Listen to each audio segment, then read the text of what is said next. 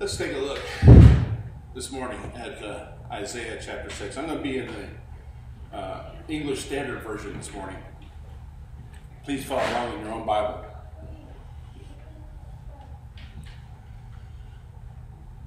In the year that King Uzziah died, I saw the Lord, high and exalted, seated on a throne, and the train of his robe filled the temple. Above him were seraphim, each with 6 wings. With 2 wings they covered their faces, with 2 they covered their feet, and with 2 they were flying.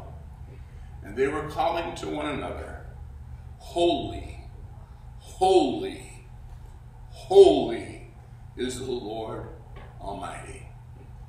The whole earth is full of his glory.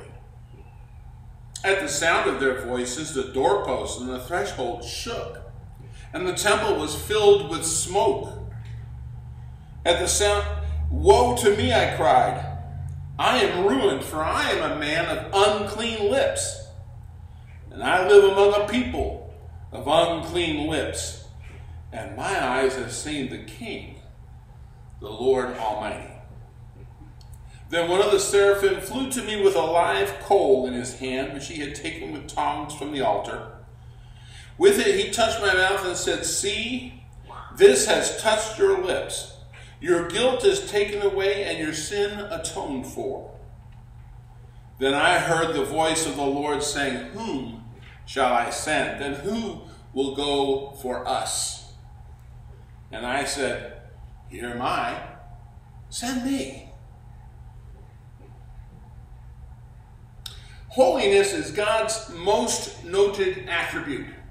It's not the one that's very popular in the United States culture and so forth, but we don't want to think about it too much. But in Scripture, he is called holy more than he's called anything else. And we talked about it. The girls knew. He's loving, he's kind, he's forgiving. Those are attributes of God, but holiness outranks them. It's the number one thing. It's mentioned 637 times in Scripture. God is referred to as holy. In fact, in the book of Isaiah alone, 30 times, God is holy. The Hebrew word for holy is kadosh. I don't know if I'm saying that right. But kadosh it means to cut, or more specific, to cut off or to be separated from. There's a difference between that which is holy and everything else. It's other. Here we have a trihagion, or a 3 times holy, holy, holy. And in Hebrew culture and language, when you repeat something 3 times, it's for supreme emphasis. We might say someone is beautiful, but then we say they're beautiful, beautiful, beautiful. And the idea is it's beyond anyone else. This trihagion is very important in Isaiah because it helps us understand God's number one characteristic. So the teaching starts with a time frame, King Uzziah. You're the King Uzziah. Why is that important? Well, it gives us a date in history. King Uzziah was the king of Judah. They'd been king for 52 years, and they'd been 52 good years in which Uzziah was trying to follow God's law, and Uzziah's people, the kingdom of Judah, was blessed by their king's obedience. But even before Uzziah died, things were beginning to deteriorate and fall apart. And if you have any question about that, go back and read Isaiah 5. Isaiah is going to identify some things that are beginning to fall apart within the Hebrew culture of that time.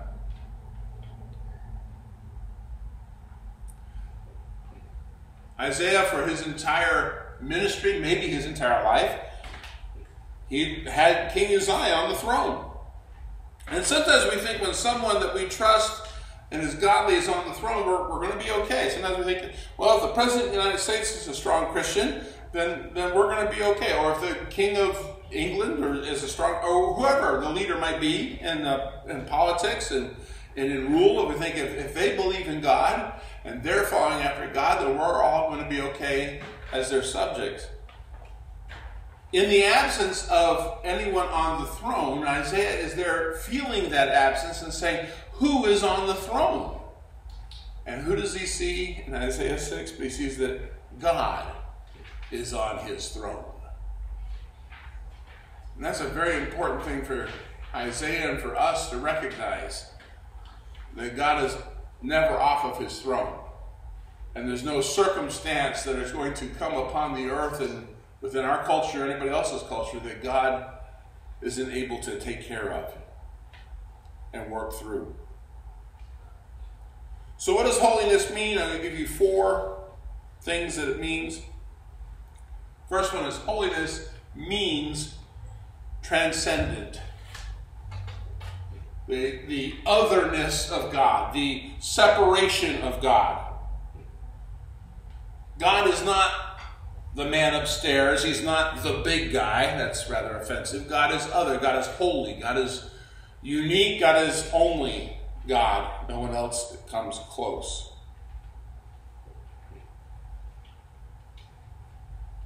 This idea of holiness is something that we need to recognize as believers, that he is so separate from us that apart from his grace, we don't have a chance. The second thing that happens when Isaiah sees God's holiness and hears the seraphim crying out, holy, holy, holy, is that it magnifies depravity. Now, I took that word from Calvin, but it's not a bad word. It's a pretty good word to describe the human condition as compared to a holy God. We are indeed depraved. It's not a bad word. Isaiah says, woe is me. And we think, well, wait a minute now. If Isaiah was, woe to Isaiah, what about the rest of us? Because Isaiah's a pretty exemplary dude, right? He's a pretty amazing guy. He could write a book, The Day I Saw God. It would be a bestseller. If there was TV back then, he'd be on the TV circuit.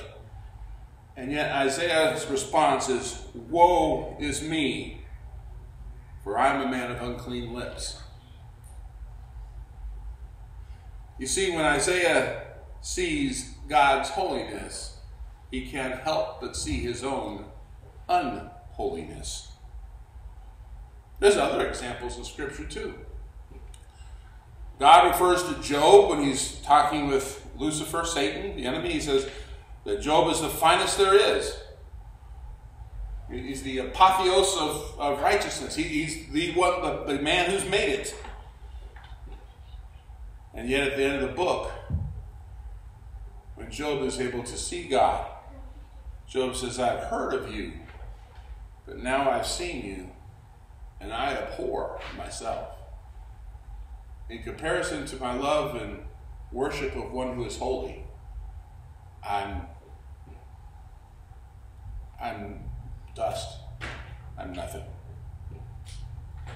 It's almost like, I'll give you another example. Peter, probably the best fisherman in Galilee. Pretty self-confident, strong, able to lead other people. Very, very competent fisherman, but he has a night of absolutely no success whatsoever. Jesus shows up and says, well, let's go fishing. Here's what I fished all night, and this is what I've caught. Nothing. And so but you know what?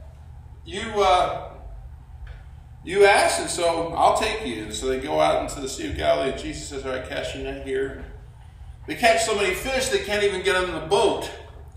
And Peter's struggling with that net, and he realizes who he's with, or he begins to realize who he's with, and he falls on his face and says, Lord, depart from me, for I am a sinful man. Peter recognizes one who is other, one who is holy, one who is the Lord. It's like one of us saying, well, I played baseball pretty good in high school. I even played a little bit in college. It's like one of us that think we have that pretty good, and then we go play around a game with Mike Trout. We find out, we're not in the same league at all. Or we think we're a good golfer, and then we play around with Tiger Woods. We're like, not quite so exemplary as that either. Or we take our crayon scratch, we take some Crayola crayons and we mark all over a piece of paper and we compare ourselves to Michelangelo, and we're like, no, that's too far off. Those comparisons break down. I got this one from Max Lucado. He says, you don't impress the officials at NASA with your paper airplane. In other words, the comparison of ourselves to God is so far apart that His holiness magnifies just how sinful we truly are. In other words, show me a prideful person, I'll show you someone who has not met God.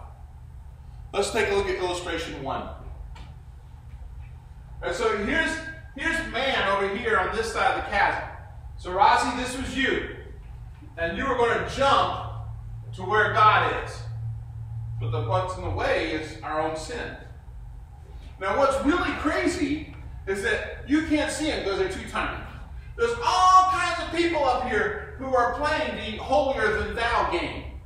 And they're thinking, okay, well, this person's pretty good, so I'm not going to think about them too much. But I can look down on the persons over here because I'm so much holier than thou. I'm so much holier. I think I'm going to be okay because God sees me. The publican prayed this in the temple. He said, "Thank God, I thank you that I'm not like that sinner over there." That's not even a prayer. That's just bragging, is what that ultimately is. And here's what happens as people try to move towards holiness and righteousness. As they get closer and closer to this whole game of holier than thou gets sillier and sillier to the point that you get here and it's terrifying. And the idea of wanting to be holier than you were at here, there's no way. That gulf is too big. That holiness is too holy, holy, holy for us to make that jump. Seeing God changed Isaiah. And seeing God will change you and change me in our own self-awareness. It's not that it's going to put down our self-worth and our self-esteem. Don't think, that's not what I'm saying. I'm not saying that seeing God for His holiness is going to make you think, all right, well, I'm just a worm. The reality is that God reveals to you that you are made in His image, and it actually lifts you up in your self-esteem.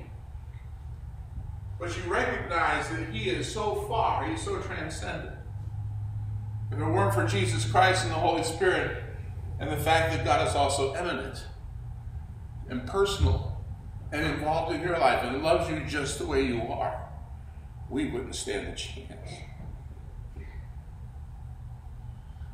Isaiah says, "Woe is me, I'm a man of unclean lips, and I dwell among a people of unclean lips." Do you and I dwell among a people of unclean lips? Yup.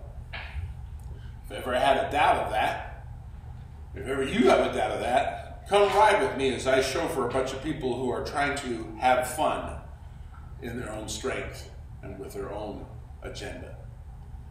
And you'll hear music, and you'll hear a conversation that is unclean.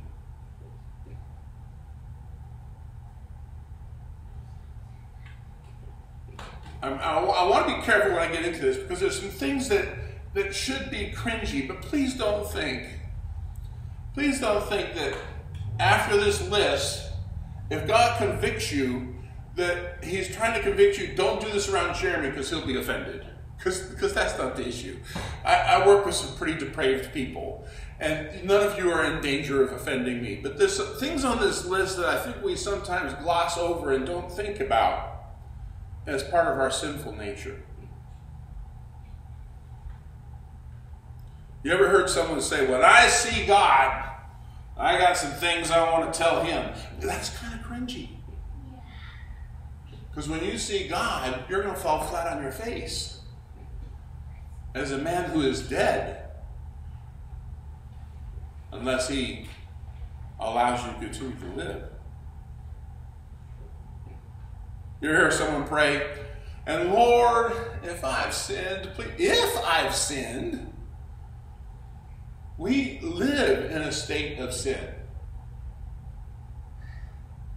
David Ramsey heard his family and heard his grandmother, I think it was his grandmother, I might get the story wrong, maybe an aunt, but I think it was his grandmother, who always said, I just hope that I've been good enough to get into God's heaven.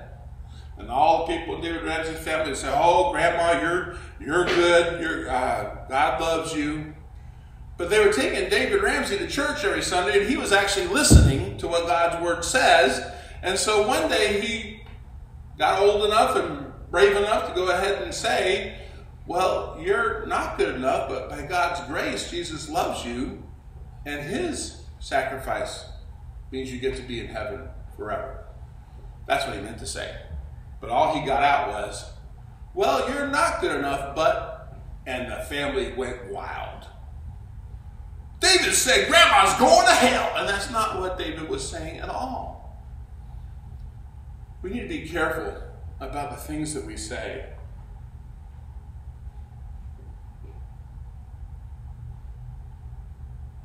We're not righteous. And sometimes we look around and we think we need to be given a break. We think well, God will give me a pass because he knows I'm trying. And the truth is that God's grace is the only thing that's going to reach us from our jumping point to his presence and to his love. I cringe a little bit when I hear someone say OMG or oh my God, because they're not thinking about God at all. And please don't, if that's you and God puts you under conviction, don't do it because I'm around. If God brings you to conviction on that, I mean, I remember my mom, when I was a little boy, saying, now Jeremy, we don't say golly, and we don't say gosh, because that's pretty close to using the Lord's name in vain. We don't want to get as close as we can, we want to get as far away as we can. I remember as a little boy learning that, learning the respect for a holy God, a God who is other.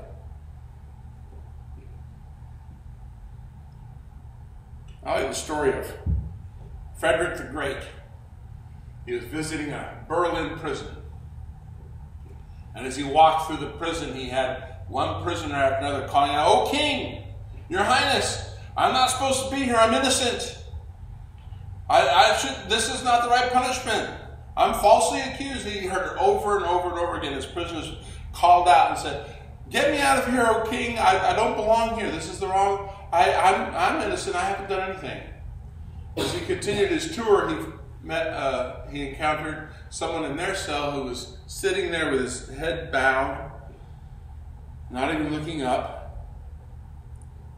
And Frederick the Great says, "I suppose you're going to tell me you don't belong here either." He says, "No, King, I'm guilty. In fact, I deserve the punishment that the law provides for me. I'm exactly where I'm supposed to be." So Frederick the Great told the people with him that run the prison, "Release that man." And then he uses some sarcasm. I like sarcasm. I think it's fun. That's why I like this story. And they said, "But he's guilty." He said, "I understand that." He said, "But we can't have a rascal like that changing and polluting and all these innocent people." In other words, he knew better that all those other people in prison were not innocent. But he wanted to extend forgiveness and use sarcasm to make that point. We all are in a state of sin, and whatever game you play over on that side of who you think you're better than and who you think is worse than you is a very dangerous game. Third point, holiness not only means transcended, not only does it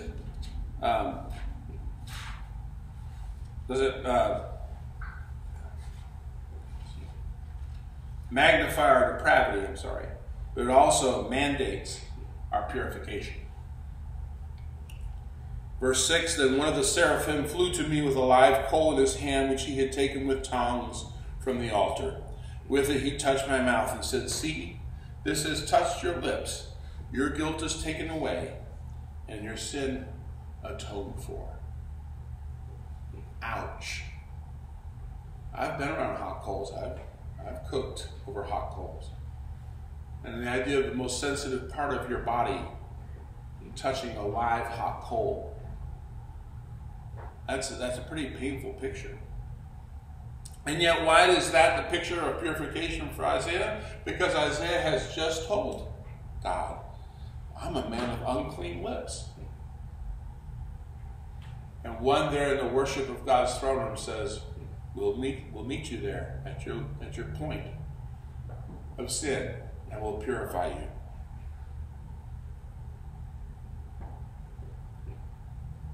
This next picture kind of shows what happens in purification. The idea of Isaiah having his lips touched with a live coal is predating and looking forward to what the cross of Christ does. But the only way we get from our side of that chasm of sin over to this side of righteousness and experiencing holiness is by the Holy One, Jesus himself, who by his cross provided us a way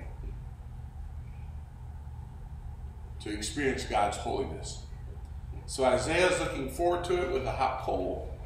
We're looking back at it with thankfulness and grateful hearts. And yet that's the only way that God has ever provided a chance for those of us who are unholy to get to experience his holiness. It mandates our purification. A holy God has made a way for unholy people. That's the message of the Bible. That's the gospel. A good summation of the gospel is found in 1 Peter 3, the first part of verse 18. For Christ suffered once for sins, the righteousness for the unrighteous, that he might bring us to God. Back to that picture. Jesus brings us to God because he died righteous, and our unrighteousness is atoned for. And then we get to the fourth point of holiness. This is for the first time in this entire story, God speaks. And it's there in verse 8, and God said, and then I hear a voice of the Lord saying, whom shall I send, and who will go for us? We could unpack the Trinity of that verse. And I said, here am I, send me. Isaiah is not coerced. He's cleansed by that coal. God's holiness motivates a response from us. We should respond to God's holiness when we realize that he cleanses us so that we might partake and participate in his holiness. Once you're cleansed, you want to be commissioned. You want to be called. God in his holiness convicts you. God in his love cleanses you. God in his wisdom calls you. And God in his power qualifies you. In other words, his holiness leads to our wholeness. You want to be whole? You want to be healed? You want to be restored? His holiness is the gateway to your wholeness. God's holiness is not contained within himself. It's God is so holy that it emanates from him. He never runs out of holiness. It's not like he has a set amount. It's an infinite holiness. And because of that, he is able to claim not only people, but things. In the Old Testament, in Leviticus, they talk about things that are used in worship. And he says, pray for these things, and I will make them holy in worship. Some utensils and some other things that are used in temple worship, even the robe that the priest wore. God says, consecrate them to me, and I will make them holy for you. God's holiness is so big and so great that there's enough of it for all of us. That's a good thing. Leviticus 11, quoted by Peter in the New Testament, says, you must be holy because I am holy. That does not mean that we look at God's holiness and we work harder. That is not the picture here. The idea is that as we go closer to God, His holiness will involve our sanctification, will change our hearts, will change our attitudes towards one another, to our attitudes towards people who we encounter.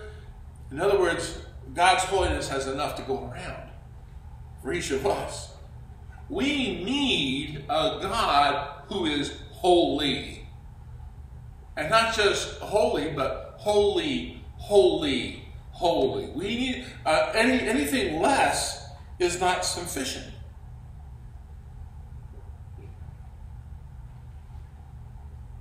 Hebrews 12:14 says, "Strive for peace with everyone, and strive for holiness, without which no one will see the Lord." Church family, our relationship with God will always be transformative. It's not that it was transformative years ago when we share our testimony. It's transformative today, and it's going to be transformative tomorrow. We are ever changed by an unchanging God. Our relationship is transformative. How? Well, I think of Milo Lefebvre. He died last year, I think, or the year before. And his wonderful rock song, "Love God and Hate Sin." And man, in my younger years, I would really rock out to that song. Love God, hate sin. But the reality is that God loves righteousness and He hates sin. And if we will align ourselves with Him and then get in relationship with Him, guess what's going to happen in our lives? We're going to love righteousness more and more, and we're going to hate sin more and more because we are changed by His holiness. It's transformative. You won't be perfect. Wow, my phone's pretty sensitive. You won't be perfect until He's finished with your sanctification. But we can be purposeful. Purposefully set ourselves this day to grow in our relationship to His holiness. Anybody think of another trihagion where God is called holy, holy, holy? You know, it's the only attribute of God that is repeated 3 times in Scripture. This is it. Holy is pretty crucial to our understanding of who God is. The other trihagion is in Revelation chapter 4. And so I want to read that for you, and then I want to share with you a thought. Verse 1, after this, Revelation 4, "After this I looked, and there before me was a door standing open in heaven. And the voice I had first heard speaking to me like a trumpet said, 'Come up here, and I will show you what must take place after this.' At once I was in the Spirit, and there before me was a throne in heaven with someone sitting on it. And the one who sat there had the appearance of jasper and ruby. A rainbow that shone like an emerald encircled the throne. Surrounding the throne were 24 other thrones, and seated on them were 24 elders, and they were dressed in white and had crowns of gold on their heads." Jump down to verse 6. "Also in front of the throne there was what looked like a sea of glass, clear as crystal. And in the center around the throne were 4 living creatures, and they had covered with eyes in front and in back." Jump on down to verse 8. "Each of the 4 living creatures had 6 wings," sound familiar? "And was covered with eyes all around, even under its wings. Day and night they never stopped saying, 'Holy, holy, holy is the Lord God Almighty, who was and who is to come.'" Think about when Isaiah wrote Isaiah. And then John has his vision of Revelation. That's a long time. That's 750 years. The song hasn't changed in God's throne room. For 750 years, the song has been holy, holy, holy.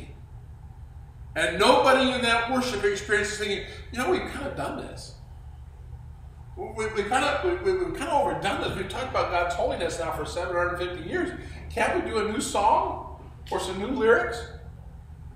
No one is tired in the presence of God of recognizing that one is holy and transcendent, and then thanking him for his eminence and for his Holy Spirit who comes to us in our point of need and says, he is holy. I want you to become holy because he is holy.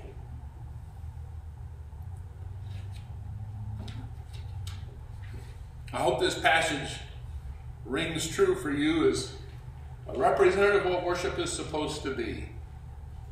Song was written a few years ago by Chris Tomlin. I think I've sung it before for you. I'm going to try to lead you in this. We got the lyrics for this. But the idea of this song is that he's holy forever. There's never going to be enough experience to completely contain the awe that we should have in a holy God. So let's sing this together. And if it's new to you, I understand it. And also, it's kind of high, so if you want to bring it down a little bit and sing it a little bit, that's fine. But I'm going to lead us in Holy Forever. It's a worship song that you maybe hear on the radio if you listen to Christian radio.